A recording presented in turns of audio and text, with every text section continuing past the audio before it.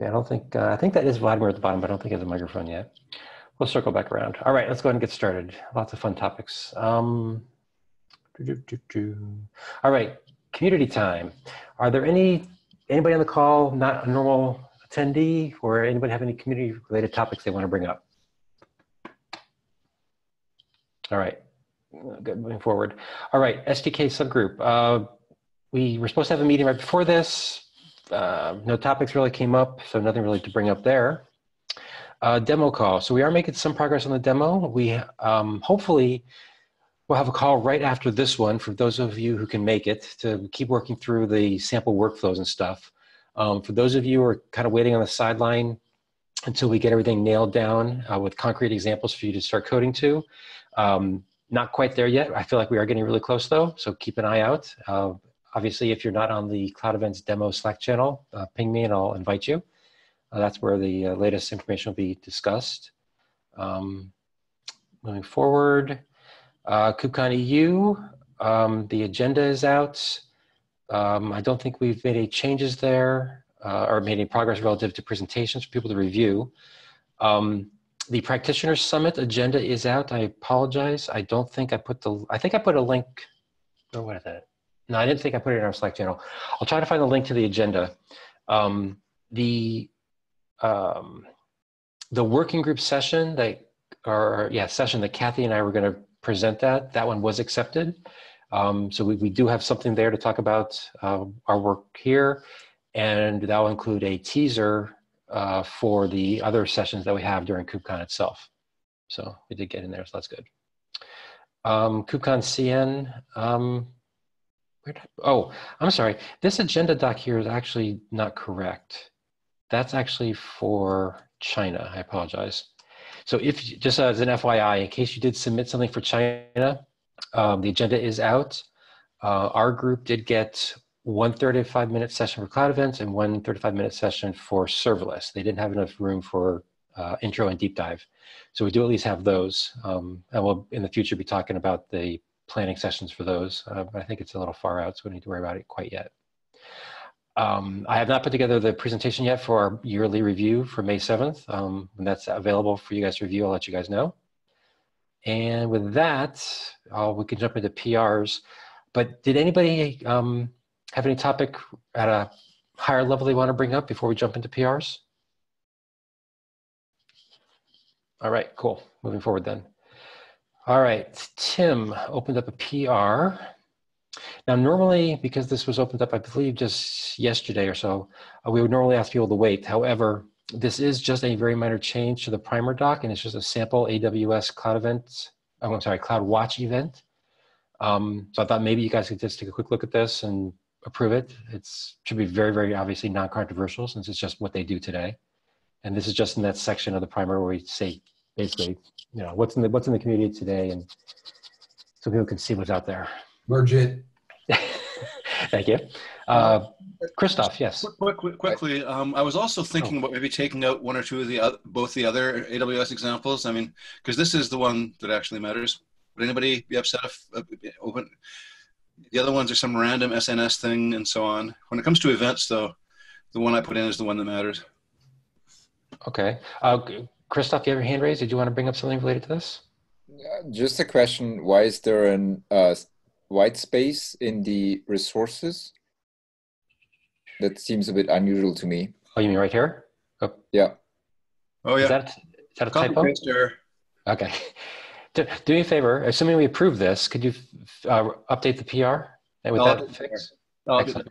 Actually, wait a minute. There's more updates then. So is there any objection then to not only accepting this addition with the space fixed, but then also removing per Tim's request, I guess. So there's the SNS one, and I guess, here's the other one. Okay, and then removing this one. So you want to remove those two and then add that one, right? Correct. Okay. So you don't care about those scenarios? They're not really general purpose events. They're just bundles of data that people happen to send on a particular messaging service. Oh, okay. So this is just, so they don't depend on the channel. They're just JSON that people throw in there. Yeah, I actually have no idea what they really are, to be honest. Okay, well then it makes sense to drop them. Yeah, I mean, especially since you are the AWS rep, it makes sense that if you're asking them to be dropped, that they should be dropped. But Okay. Vlad, you had your hand raised for a Well, second. okay, I'll update the PR. Yeah, just one last quick question for Vlad. Since you raised your hand a second ago, is there something you wanted to add to it, Vlad? No, my concern was addressed. Okay, cool. Okay, so to be perfectly clear, if we approve this, Tim will remove the space here, and we'll remove SNS and the Kinesis one. Any questions on that? Okay, any objection to approving it? Cool, thank you. Just editorially, I might ask people to observe the astonishing similarity between the one that I put in and the Cloud Events structure. Stunningly, yes. Okay, let's save the space and remove the other AWS examples. Cool. Thank you, Tim, for that. Appreciate it. All right, this one, I think I may have opened this 2 days ago. Oh, 22 hours ago, so a little over a day. Okay, so this one, while it is new, it is very, very straightforward. Basically, there were a couple of editorial things that Clemens did not get a chance to pick up before we approved his subject PR. You can see here it's just changing stars to dashes, just for consistency with the rest of the doc. And I believe someone added a comment that Clemens forgot to pick up, which is just add the phrase, if present, it must be a non-empty string. So it's adding if present, and that's mainly just to be consistent with the rest of the spec. More stars to dashes, fixing some blanks at the end of lines here. And then the rest is stars to dashes and end of blanks. Hopefully you guys are okay with these strictly editorial changes. I am certainly thankful. Yep. Oh, one last other thing. Subject attribute, I put backticks around subject. That way it stands out as not an English word, but rather an attribute name. Right. Okay. Any questions or concerns about this one? Strictly editorial nature. Okay, any objection to approving? Cool, thank you guys very much. All right, Christoph, I believe this is an extension, hold on. Yeah, this is we discussed this, I don't know, some time ago. Yeah, hold on, I'm waiting for Zoom to get out of the way, then I can click on it, sorry. No worries. Yeah, so it's been open. I guess most people have already seen it, but the idea is to implement the claim check pattern for the data attributes. So this is only for the data attribute and not multiple references. Yeah, so this describes how you can put this URL or URI reference instead or in addition to the data attribute there. And then a middleware can decide that that it drops the data or replaces the data with a data ref. Right. I believe the text of this is pretty much the same as what you had before when you had the PR as adding it to the main spec. Is that correct? Yes. Yes. Okay, that's what I thought. Okay. And keep in mind as you guys think about this one, this is an extension, so the bar is definitely lower than a spec change. Any discussions on this one? Okay, really? Nothing? I'm not sure how to interpret that. Okay, Jem, you're up. Yeah, and I'm sorry, I've been mentally out of it for a week or so being sick. The only comment I have around this, maybe for Christoph, is that it's a little bit odd that the middleware, I think, we're giving the guidance that the middleware or intermediary can sort of drop the data and then pass references to it. And I sort of wonder whether that's really an end-to-end contract between the emitter and the eventual subscriber, because there's no guarantees that a subscriber will have the ability to resolve a reference. I think there's a possibility that you'd set a dangerous model. by doing that. The publisher could generate inline data, but then the subscriber receives a reference and it's not able to dereference it. I know that's basically a problem of moving it from the main spec into an extension. Well, yeah. Okay. You're right. Is that just an artifact of the PR itself, or are you suggesting that requires a change? No, now it is an extension, so there is no guarantee that a subscriber implements this actually. If we would put it into the main spec, it would be sort of every subscriber would be, should have an understanding of this field, versus now it is, well, optional. So it is, if you are a middleware, you cannot know if your subscribers will support this data ref attribute or not. But anyway, it is, in the sense that it has been built, it is not always guaranteed that every subscriber can necessarily follow this. So if you have the case where you use the claim check pattern to make sure that no one reads the data who shouldn't, in this case, only the subscribers that have a pre-shared secret can read it anyway. So yeah, it is sort of, if we build it in, then it means that someone has to build the chain, right? Someone has to subscribe the middleware to the publisher and then the last subscriber to the middleware. And at this point, someone has to understand that the middleware can then add the data attribute. Yeah, I'm not sure how you can fix that. Yeah, you have to kind of assume the producer or the receiver knows about the extension. But that's the same is true for things like tracing, right? Where we have an extension defined, and if the receiver doesn't know about tracing, doesn't care, then that's what it is. Yeah. I guess the difference here, though, is in this particular case, it's very possible that you will not include the data attribute. And so the receiver who doesn't know about this attribute will look at the data attribute not being there and say, oh, it's just an empty event. Right? I think the background of this is we have this size limitation.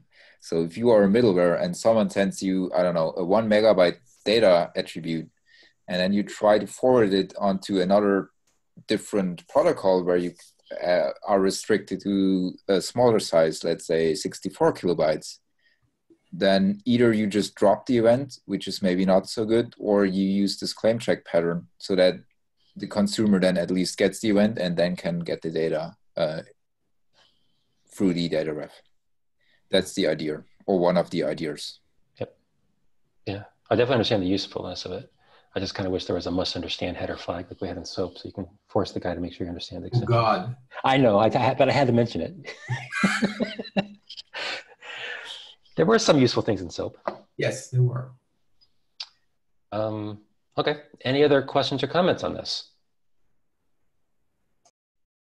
Jem, your hand, I can't tell if your hand is up or down or what. Yeah, I just got a trigger finger, I think. The other one, and it was probably a rather dismissive comment I made on Christoph's original PR, was the fact that whether there was some way to address this using the data content type methodology to sort of say, well, the data is not actual data, it's a reference to data. I'm not sure if you guys discussed that when I was off last week, but that was the only other sort of comment I'd had on this issue. No, I don't believe we did discuss that, because I think actually, Christoph, you may have been off last week as well. I think Clemens, you may have made a similar comment in the past as well. I didn't. I missed that last comment. Oh, Jem was just saying that it's possible to put the reference to the claim check stuff or a reference to the data inside the data element itself, as opposed to inside a separate element. Yeah, and I think that's. for me, that's the preferred solution, to keep the event small, and then the event might actually point at different kinds of data elements you eventually want to go and pull. And you probably also want to go and be a little bit more descriptive about the data that you are referring to. And that's all something that's well housed, I think, in the data. The other challenge that exists in making this a generic mechanism is obviously also that whoever is the receiver of the event needs to have access and visibility to the to whoever is the publisher, or where the publisher stored that data, and that's not always given. So, how do people feel about this going forward? Like I said, it is an extension, so it doesn't have to be as high a bar as things to the spec. And one of the nice things about it being an extension is we get to see what kind of uptake there is in the community for this versus some other solution that people may have.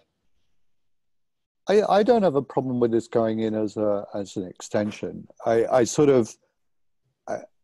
Maybe I have more of a problem if middleware providers start randomly applying those extensions, when I'm not expecting it to happen. So if it's an end-to-end contract between the original event emitter and its trusted subscribers, then I think that's where extensions sort of work. Yeah.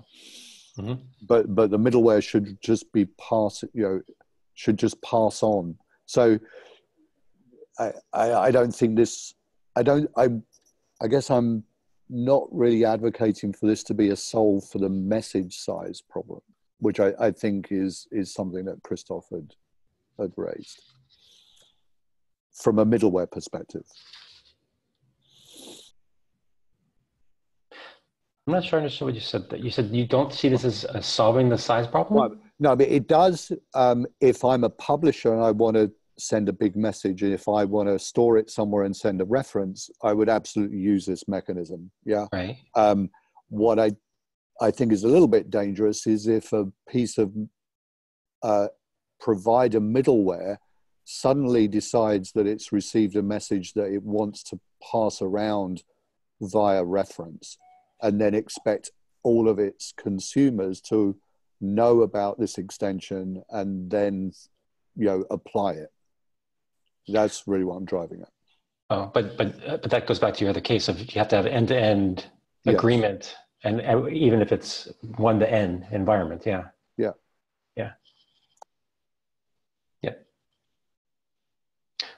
Okay. Any other questions, comments? Okay. Any objection to adopting this? Actually, hold on a minute. Let me just check one thing here. I'm not hearing objections, so that's all good, but I think there actually may be a process. I don't want to violate that process because I think extensions might require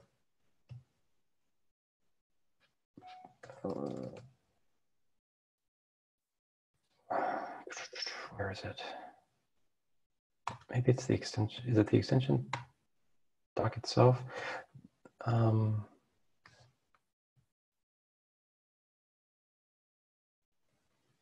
Didn't we have a rule that said we have to? It's the last paragraph. Where is it? Have at least 2 voting members state their support for its inclusion. Okay. So do we have at least 2 voting members as defined by something? 2 voting members saying that they support this thing being added. Christoph, you're a voting member, right? I wasn't there last time. I'm not.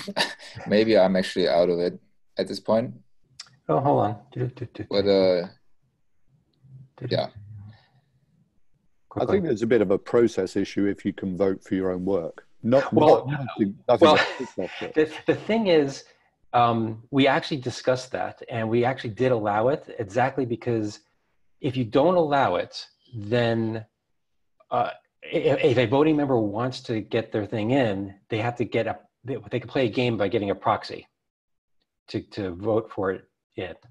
And it just avoids a whole bunch of game playing. Say, look, the feature's a feature, regardless of who mentioned it. Even if it's the person who mentioned it, they should be able to say, yes, I want it. It actually avoids game playing instead of adds game playing. So, Okay. Yeah. So hold on a second, let me just double check here. I apologize, my machine's getting kind of slow.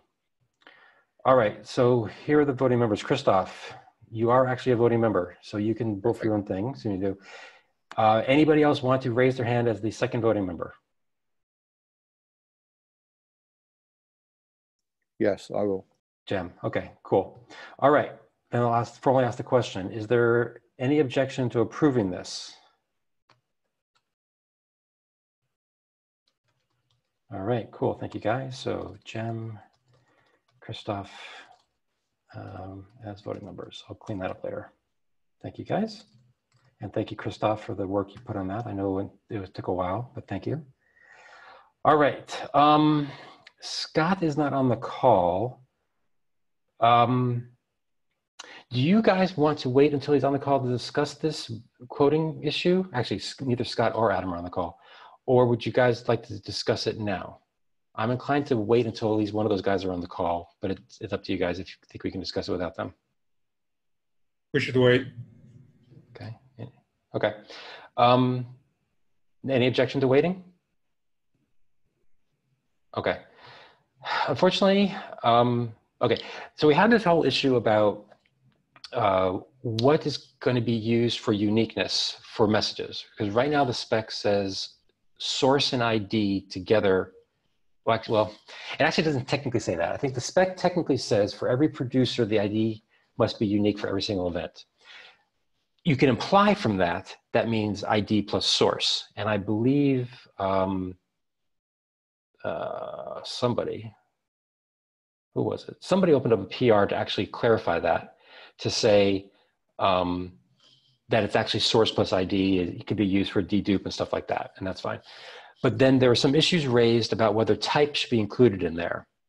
And that was actually raised by Scott. I think it's the main proponent of that, although I think there may be one or two other people that may have kind of raised their hand and said, yeah, that makes sense. For the people on the calls, I don't think we can resolve this today without at least Scott, since he has, I think, a strong opinion on this. But for people on the call, what's the general sense from you guys? Do you want to keep it as it is today, where kind of ID alone is the unique factor, or I guess ID plus source is the uniqueness sort of tuple for an event to determine uniqueness? Or do you guys think we need to include type in there? So my sense is that the source identifies who's raising the event, and then the ID is whatever number space or ID space the source wants to assign to the event. And that's sufficient. That creates sufficient uniqueness. You could include the type, but I don't know what that adds. Because then you would scope the ID to the source and type first, and then create an ID space kind of for source and type, and that doesn't make a lot of sense to me. Okay, thank you. Jem, I think your hand might have been next. No, sorry, that was accidentally raised, but I would agree with Clemens. Okay, thank you. Tim, your hand's up. Yeah, just relating experience in our event processing. The idea is just the ID. Everybody uses UUIDs, which is plenty of bits, and that's a nice simplifying assumption. You don't have to do any multi-part keys or anything like that. Yeah. Okay. So my only comment with that is something that we've seen in the past is that. And obviously outside the context of cloud events, we can't guarantee that our clients are going to generate globally unique IDs. Yeah, so we always have to pair it with a client ID to actually, create a global unique space. That would be my only comment. Otherwise, you have to enforce that ID is a GUID or whatever, which I don't think we do today. Okay, Christoph, your hand's up. I made this comment on a previous call. My issue is that for the type, we say this should be should start with a reverse DNS. So we kind of try to make the type globally unique. For the source, we don't require such a thing. So for a source, I could just say this is /user, right? And then there could be like a lot of people who say /user is valid for me. Or it could be Facebook, Twitter, GitHub, anyone could have that, like /user is pretty generic. So we could also think about saying, okay, the source should also, you should try to make the source globally unique, then my concern kind of goes away. But if we don't do that, then I think type is nice in there because it contains the reverse DNS and sort of makes sure that it's then globally unique. Yeah, but that's not the reason why you have the type unique. It's like that might be a nice element that you can use for uniqueness, but it's not guaranteed to be unique. And certainly not unique for the source, because it really, like if you have the Microsoft.blob.created event, how does that's a universal thing that might be used all over the place. How does that help you with the uniqueness for you in the individual event instance? No, I mean, you always have to have the ID in there, of course. I didn't want to take the ID out. Yeah, but I think the ID is the thing that varies. And that's being generated by some, relative to some counter that you keep, if you don't use a GUID, and then you have a source that's identified, and whether that source now sprinkles that number space with another unique identifier, which is unique, but then doesn't constrain the number space. What does that help? But the point is that we are two completely separate producers. We could choose the same number space, and we could choose the same source. No, you shouldn't be able to, because the source is a URI, and we're allowing it to be a URI reference. That's true, but basically it's a URI. It should uniquely identify the source. I mean, that's exactly what I'm saying. Then we should go in and we should tell the people, don't use URI reference, use a full URI to make sure that it is globally unique. And if you have something like /users, it's a very bad idea because that's probably going to clash. So if you're GitHub, use github.com/users. And if you're Twitter, use twitter.com/users. Then we should be more explicit in the spec about this. That's all I'm trying to say. Yeah, so my hand's up. I think I agree with you, and I think it makes a whole lot of sense to provide additional guidance in the spec around source. I wouldn't want to go so far as to make it a must, and I don't think you were suggesting that. I think you were suggesting some guidance with the should kind of a stuff and say, the value of source should be globally unique, but there may be some environments where you just want to do /user, and that's perfectly fine for your environment. But yeah, I think additional guidance there does make a whole lot of sense from my perspective. And I just want to say I agree with what Clemens said. I don't see what type adds in terms of uniqueness. And in fact, I think if you actually did add type in there, we then have to explain what it means for the same source to have two events with the same ID, because then obviously ID means something beyond just some random number. Right? What does it mean? It implies at least it implied to me, some sort of correlation between these two events. And we then have to define what that correlation means. And I didn't think we wanted to head down that path. And that's why I'm kind of against type being in there as well. But okay, so go ahead, Kathy. Oh, yeah, I just want to add, yeah, I think I also agree, it's a source plus ID that, uniquely identify, that event. Because it's easy to scope that uniqueness of the ID within a source, but it's not easy to scope, an ID globally because there are so many different event sources. It's hard to coordinate, all the event sources. And adding type, I think that adds more complication. All right, cool. Thank you. So let me ask this. Is there anybody on the call who thinks that adding type would be a good idea? Okay. So in that case, we'll do this. I'll talk to Scott offline and see how he feels about this. But obviously, I don't want to resolve this without him on the call, since I think he has some strong feelings about it, and maybe he can convince everybody that type action does make sense. But like I said, I just want to get a sense for the mood of the room. So thank you guys. I think I got that. Okay. Now another one from Scott. So unfortunately, we can't. I guess if we everybody really agreed with this, we could resolve it if we wanted. But basically, Scott wants to change the current version of the spec to 0.3. I actually don't think this. I know moderator, I probably shouldn't jump in here, but I do want to jump in anyway. I actually think this is a bad idea because we aren't at 0.3 yet, and I think that would actually cause more confusion for people. What I would rather suggest is, if we want to change it to something, put it as like 0.3.alpha or release candidate or something like that, to make it clear that this isn't really 0.3, it's a pre-0.3 type of thing. But I wanted to get a sense from the room of what you guys thought about something like that before I actually made a formal proposal to Scott to modify his PR to do that. So Doug, I had a conversation with Scott about this, and I somewhat agreed with him going forward with this PR. Okay. The issue was that I believe it was batch support had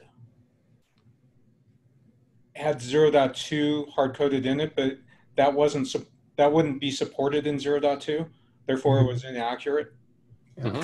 So having something other than 0.2 to reflect new changes that we've been adding prior to a release would be good. Yeah, we need that for coding, really. Like, yeah. we need to have a string that is not 0.2, and it could be 0.2 bis or 0.3 alpha. I don't care, but we need to have a different string. Yeah, I guess it wasn't clear. I definitely agree with changing it to something. I just don't want it to be 0.3 because I think that's just as bad and misleading for people. So I've heard 0. What did you say, Clement? 0.2 abyss? 0.2 bis. That was a bit of a joke. Okay. Okay. It was ITU joke. Got it. Okay. So maybe we should. I mean, do you guys? So what is there? Is there a string that people would like to put in there? I mean, I think in the past someone even suggested putting the word master in there or something like that to represent. You know, it's the master branch, and that's clearly not a real Semver thing. I'd prefer a string like master latest whatever. It's clear that, hey, this is really, really not a version. Okay. Latest is not bad. My only concern with latest is, if you think about the Docker world, latest means of all the versions out there, this is the latest one that was built. And I wouldn't want someone to think that this is the latest version of the spec, meaning at this point in time, the latest is an alias for 0.2. Yeah, I agree. Latest is a bad idea. That's my only concern. I do like master though, because I think that's very clear for anybody who's geeky enough to actually go find it in GitHub. Mark, do you have a sense of what's your take on something like master or some other string that you might have discussed with Scott? No, we just discussed whether it should be 0.3 to reflect the new changes that have come in. 0.x.master. That works. Anybody else have an opinion? Okay, I've heard two different proposals. Master, 0.x.master. Anybody want to voice an opinion for one way or the other? I think that we need to separate out where do we want to say what is the latest version, which would be a 0.3 or 0.4, versus the examples that should just be agnostic with respect to a specific version, except when we're doing a release that has specific features that are implemented in that version. So, interesting. So are you are you actually suggesting that the examples don't actually put a real version number, but the spec itself does have a version number? Yes, that's what I'm implying. Because as we release the spec, we want to be able to say, here's here's the string that you should be seeing to reflect that version. But all of the other examples don't necessarily need that. Yeah, I'm just wondering if that's going to cause confusion for people to say, well, why do some examples have a number and some don't? So okay, let's take this one step at a time, right? I think I'm not hearing anybody disagree that we should probably change the master branch version from 0.2 to something, okay? So I've heard two proposals, master, 0.x.master. Somebody needs to speak up and voice an opinion, one way or the other. Otherwise I'm gonna start picking on people. Current version.master seems good. Actually, okay, let me get some clarity. Mark, when you said X, did you actually mean the letter X or the current version.master? I meant the letter X, not the numeric current. Okay. Eric, do you feel, I think that was Eric, right? Do you feel strongly about I would prefer that it, yeah, well, not terribly strongly. I think we could spend too much time on this, but I would prefer a number that relates to the space that's being worked on, or the version that's being worked towards on master. That would then, okay. Well, that would then imply something like, in today's state of things, it would be 0.3 dot some word that implies not ready yet, right? Like alpha, beta, working document or something like that, right? That's what you're suggesting, right, Eric? Correct. Right. What about 0.3 WIP for work in progress?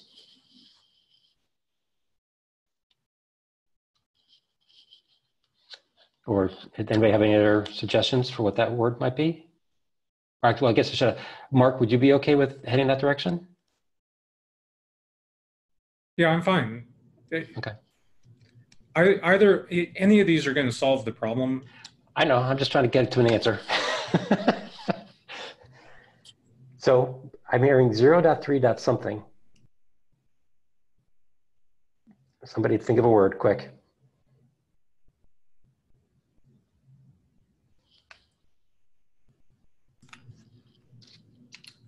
Okay, let me do this. You guys are too quiet sometimes, I swear. What about work in progress, WIP? Or would you prefer master?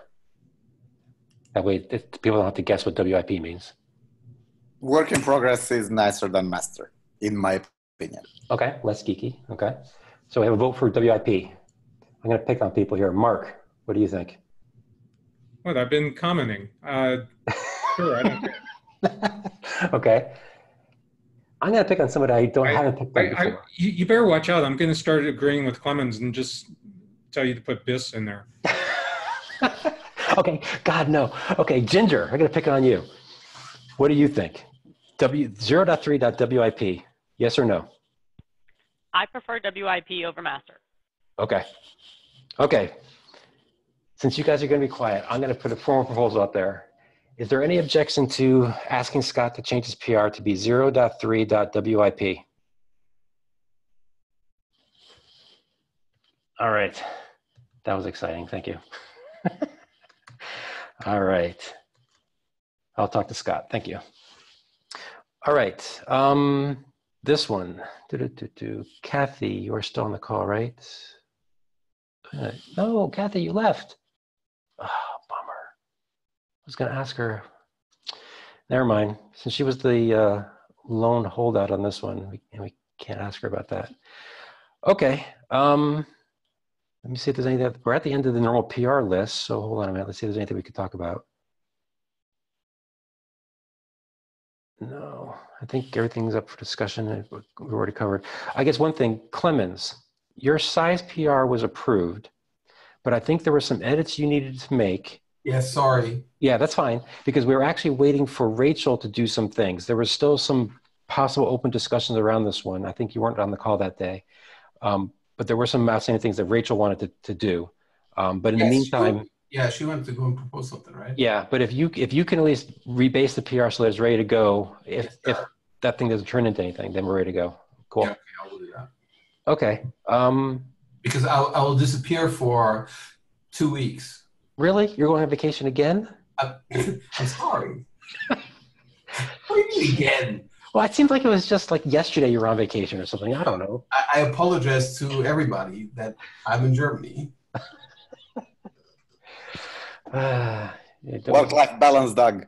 I know. Promote it. I don't know what that concept means. So I don't know. Okay. Anyway, I think we're technically at the end of the agenda, but are there any other topics people would like to bring up? So related to Clement's size PR. Oh, yes. I kind of gave up on the having one size per transport. So we're gonna have different sizes now, but I still think we discussed this, where it should be a limit or a guarantee. And I think we already discussed this. So I still think we should make this not a constraint, but a guaranteed size. And that's what we already discussed on January 17, as I commented there, which was quite some time ago. But I would still like to see that change. Hold on. Which change? The first comment, from me here.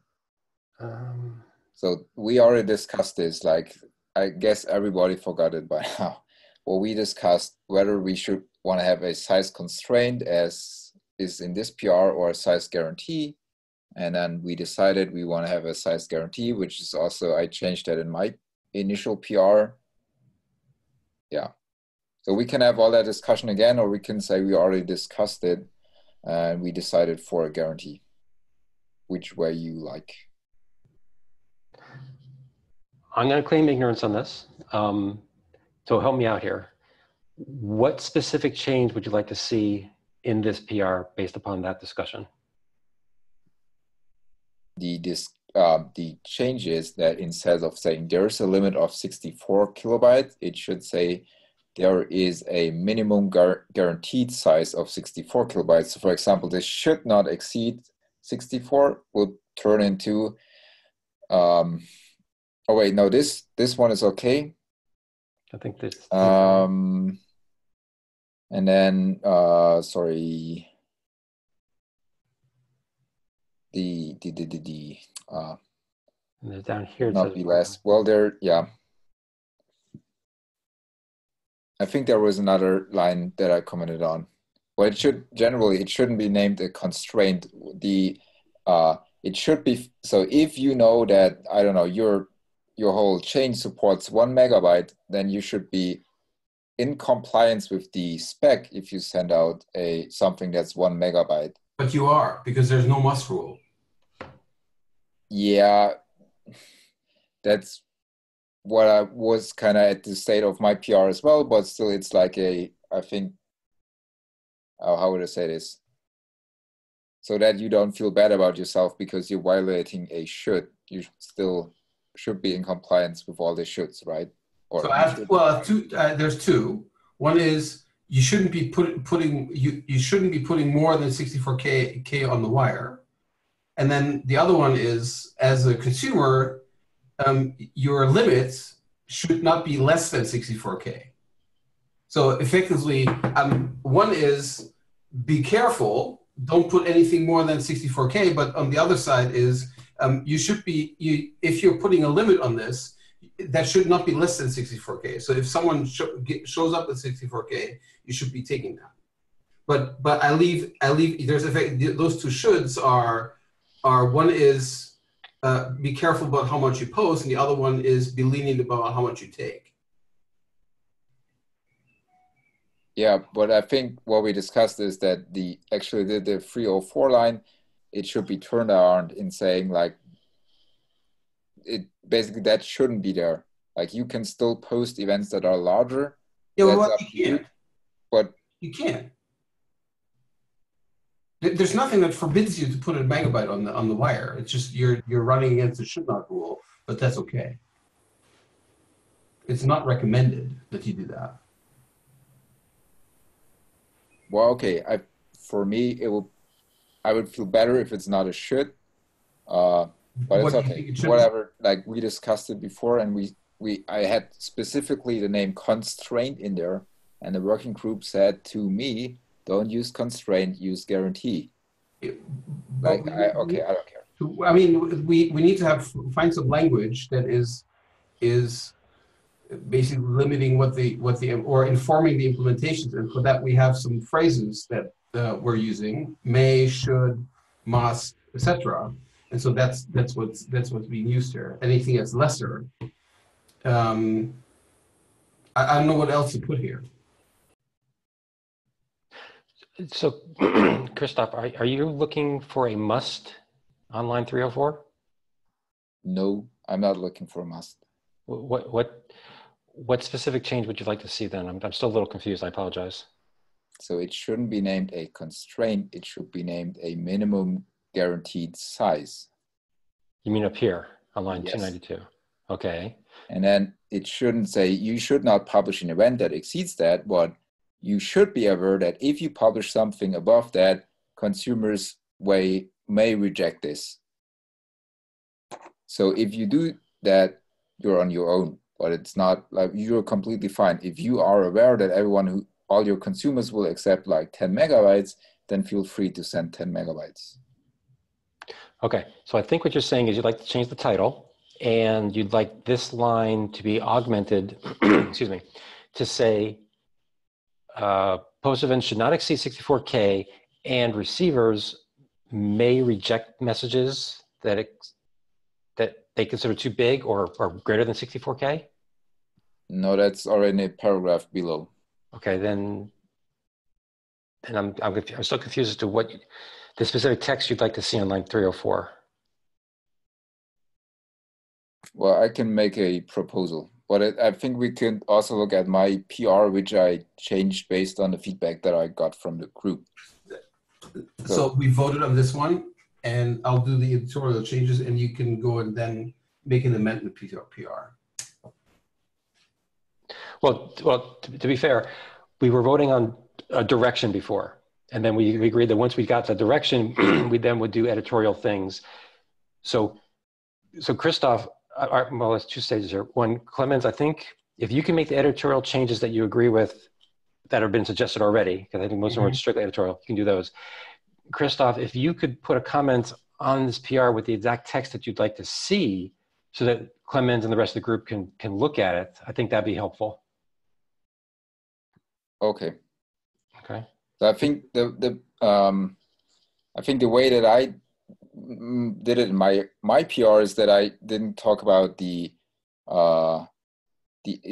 size as itself, but I just said like 64 kilobytes is what every consumer should accept, and no published event should be above it. Okay. From my way of looking at it, I think that's similar to what's already being said, but put the exact words that you'd like to see in there so Clemens can look at it and see if it actually changes what his intent was, and then we can have a discussion. For me personally, without seeing the exact text you'd like to see, it's hard for me to follow the exact set of changes to know whether I would agree or disagree. Yeah, I think in terms of implementation, it is not a big change, but it was more like we looked at all the sizes we had. We saw there are message queues who go up into several megabytes, and we didn't want to exclude those. We didn't want to set a low limit and saying, we know you run on a message queue that supports 61 megabyte, and you are forced to go with 64 kilobytes, more or less. We want to say it's completely fine if you go above that. Well, you have to be aware that maybe you will not be fine if you switch to different transports, which we now say anyway, because once we switch the transport layer, the whole 64 kilobyte is only a wire format, so you don't know what will happen anyway. Right. Okay, but I do think the next steps here is just, if you could propose some exact text for people to consider, I think that'd be the best way forward. Yeah, I'll do that. Okay, cool, thank you. Okay, any other topics people want to bring up or anything that seems like I missed? Okay, in that case, before you guys start vanishing, hold on a sec, last minute attendance check. Fabio, you there? Actually, I see you there making edits. Jem, I know you're there. Kathy was there. I heard her. Vladimir, are you there? I'm here. Excellent. Erica, are you there? Yeah, I'm here. Okay. There's a name on there I didn't see before. Bengal Falcon. Are you there? Or actually, they seem to have dropped. Frederick, are you there? I'm here. Excellent. Anybody else that I may have missed? All right, cool. Thank you guys very much. And oh, I should point out, we have a Cloud Event demo call in 7 minutes, same Slack channel or same Zoom channel. If you want to join that discussion, you hang on or dial back in 7 minutes. Otherwise, everybody else is free to go. Thank you guys very much. We'll talk next week. Thanks, Doug. Okay, bye guys. Thanks, Doug. Thanks.